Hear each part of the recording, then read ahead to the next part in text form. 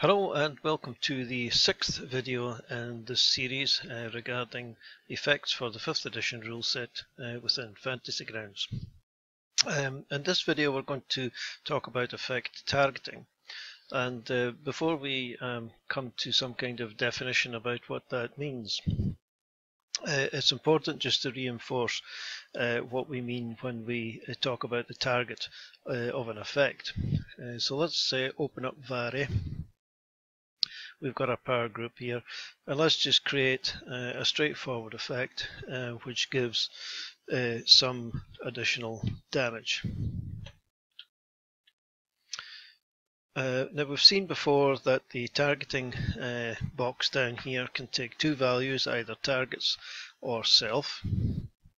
And if we set that to self, it means that this effect is going to sit on the person where this effect is actually residing. So if we close that and we get Vari onto the combat tracker, when we apply this effect, it applies to Vari because we set the target to self. If we change the targeting to targets, and delete that from here, and then if we move to Vari's turn, and then we set some targets for Vari, let's set a couple of targets here, Orc2 and Orc1.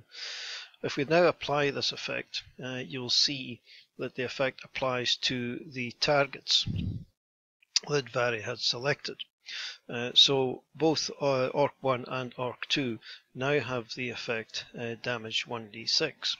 So this means that when these orcs take a turn, either one of them, if this one takes some damage to Vari, you'll see that it's getting the additional 1d6, and the same with this one here is getting the 1d6, but Orc number 3, he doesn't get the additional d6 because he didn't have the effect on them. So it's important when you're creating effects that you need to consider who the effect is actually going to be applied to, and therefore whether or not the target needs to be self or two targets. So let's tidy this up a bit and get rid of all these effects that we've been putting on. And we're going to remove this effect altogether. Tidy this up too. Okay, so Vari is a ranger. And one of the spells that a ranger has is the Hunter's Mark spell. And if we have a look at the Hunter's Mark spell, we see that she can choose a target that she can see, and until the spell ends, she deals an extra 1d6 damage to the target whenever the target is hit with a weapon attack. So let's give Vari that spell. We can just drag and drop it into her action tab. And we see that Fantasy Grounds has already created the effect for us. Now I'm going to just change this effect slightly by removing the expend and making it never. Now you can see that this spell has been set up to target self, and that there's going to be a damage of 1d6. We don't need to worry too much about this C. We'll cover that in a later video. And we can see that the duration of the spell is an hour, and again we'll cover timing in a later video. So that's all well and good. The effect seems to have been applied properly. It is giving extra 1d6 damage, and the target is self. So if we put it round to Vari's turn, and let's say that Vari decides that she's going to place her Hunter's Mark on Orc1. So she applies the effect, and then she makes an attack against Orc1 and does some damage, and we can see that quite correctly she rolls an extra 1d6 from the effect. However, if Vari does some damage to Orc3, she also gets the 1d6 because this effect is simply sitting on Vari and is going to give her 1d6 to any damage that she does to any target. Now, the Hunter's Mark specifically says that the damage should only be dealt to a specific target chosen by the wielder of the spell. So we need to find some way to restrict this damage only to that particular target. So let's remove this spell from Vari, and we'll show you how we do this. The first thing we've got to do is to hold down the Shift key, and then we drag the effect to the target. So let's say that Vari's decided that Orc 1 is going to receive her Hunter's Mark. So we hold down Shift and we drop the effect onto Orc 1. Now you can see here in the combat tracker that the effect has changed, and underneath here we've got a target Orc 1. If we close this, we can see it even more clearly here. It says the effects target Orc 1 damage 1d6. So this means now that the extra damage that Vari does following her Hunter's Mark will only be done to the target of her Hunter's Mark, in this case Orc 1. So if we test this out now, if we do some damage to Orc 1, we see that she gets the extra 1d6 for the effects. But if she chooses another target, let's say Orc 2, then she doesn't. So this is the way that we would make an effect such as the one that you get from Hunter's Mark be specific to a certain target and not to just any target, and this is what we call effect targeting. Now we have to be careful when we are using effects to for an effect target, because not every effect can be effect targeted. If you have a look at the wiki page, you will see that in the notes column certain of the modifiers have got a T in brackets in the note space. These indicate the tags which can be used in effect targeting. So for example, we can do effect targeting with damage and armor class, but we can't do it for initiative rolls or heals or saving throws. So that's just something to bear in mind. If we scroll down, we can see various other ones: immune, resist, etc. So have a look at the wiki so that you can note which of the tags you can use for effect targeting. So this demonstration here showed you the Hunter's Mark, but there are various other spells which also have a similar thing. I mean, if we check, for example, for the Hex spell, this does something quite similar. And if we, I know that Vari's a ranger, but let's just give her the Hex spell. And this pretty much does exactly the same thing as the Hunter's Mark. You place a curse on a creature that you can see, and until the spell ends you do an extra 1d6 necrotic damage to that creature. So we would set this up in exactly the same way. We'll just amend it to take out the on next roll. It's correctly set to self as targets, and if Vari wanted to, let's say, affect Orc 2, then we would hold down Shift and drop it on the target, and we can see here that it's telling us that target Orc 2 and the damage 1d6. So let's just remove our previous effect so that it doesn't interfere with things.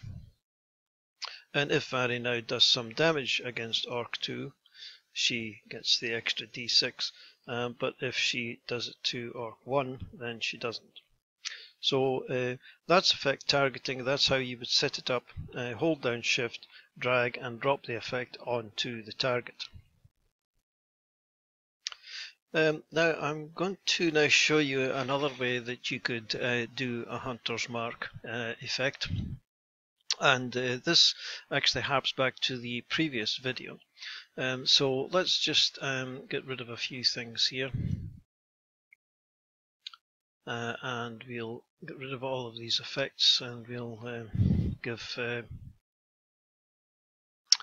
our orcs all of their wounds back, and just remove the targeting as well, just so that everything is back to where we started.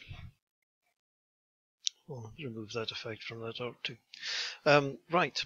What we're going to do here is we're going to set up a hunter's mark in a completely different way, but it works just as well, and it uses the if target special tag. So in this instance, we've actually got to set up two effects, and this will bring us into another couple of things that you can do with effects. So we will add our first effect. So this is going to be a hunter's mark. So we're actually just going to call this hunter's mark. And that's all it's going to be. We're just going to leave it at that. Now, that's not a keyword. Fantasy Grounds is going to completely ignore this effect when it's put onto any kind of character. It's not going to do anything with it. It doesn't recognize it as a keyword, so it's just going to sit there. In fact, all it is really just a name, which is ignored completely. And we're going to leave this at targets. We're going to close that. And then we are going to create another effect using our if target. So we're going to start off with if target and then our colon. And then we're going to use a keyword which is undocumented on the wiki, but it is very useful in these kinds of circumstances and for a range of other circumstances which you can set up. So this one is called custom. So it's just custom like that, and then we need to open some brackets, and then we can type into here hunter's mark. So what this is saying is that if the target has the condition or whatever hunter's mark on it, then do something. So we need to have our semicolon, and then we need to tell it that there's going to be an additional amount of damage. And obviously we've got to set the targeting here to self, because this effect is going to sit on Vari and is going to test the targets that she causes damage to see whether or not they have the hunter's mark on them. And if they do, there is going to do an extra d6 of damage. So there's our two effects. We can close that, and we need to place the first effect. So it's Vari's turn on the combat tracker, and she selects Orc 1 as her target. So CTRL and clicking on Orc 1, I mean I have Orc 1 targeted. And so now we can place our effects. We place the effect of Hunter's Mark. We can see that that is quite correctly applied to her target, Orc 1. And then we set the second effect, and that is quite properly applied itself to Vari herself. So we've got the test now on Vari, which is going to look for Hunter's Mark on a target. So if Vari now does some damage, let's say to Orc 2, this test will fail, because we have looked at this, Fantasy Grounds has looked at this, and Vari's target of that damage doesn't have the Hunter's Mark condition on it, and therefore the extra damage didn't fire. But if we now make some damage against Orc 1, we see that Vari gets the extra d6, because this statement here is now true, that the target, Vari's target, does indeed have Hunter's Mark on it, and therefore it's going to cause an extra 1d6 damage to be applied to the target. So this is a very useful way to make sure that the damage in this case is only caused to a specific target. We can of course change these effects, so let's supposing we decided instead of Hunter's Mark this was hex, so if we remove that and let's say we put in hexed, obviously we leave the targets as they are, and we adjust this one and take this into hexed. Let's remove these previous. And now if we apply hexed to Vary's target, we can see that Orc1 is now hexed. We apply this one to Vary correctly. And now if Vary does some damage to Orc1, she gets the extra d6. But if she does it to Orc4, she doesn't get the extra d6. So the wording in here in these two effects has to be identical, obviously, otherwise the test will fail.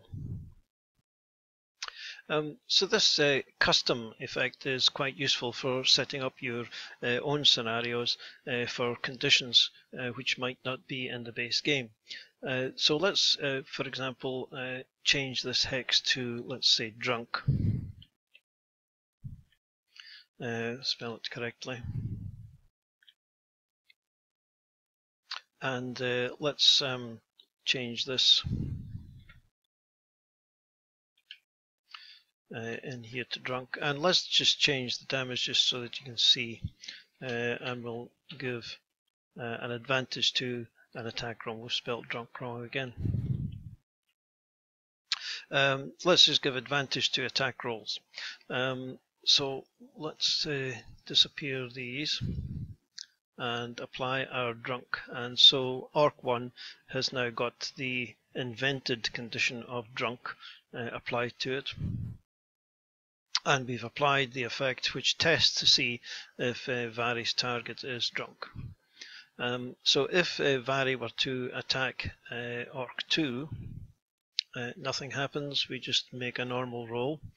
But if she is now to attack Orc1, she will get advantage on the attack roll because Orc1 is drunk. So I think that's it for this video. That's effect targeting, and another way of using the if target with a custom function to achieve the same purpose. So thanks for watching, and if you're still sticking around, we'll see you in the next one.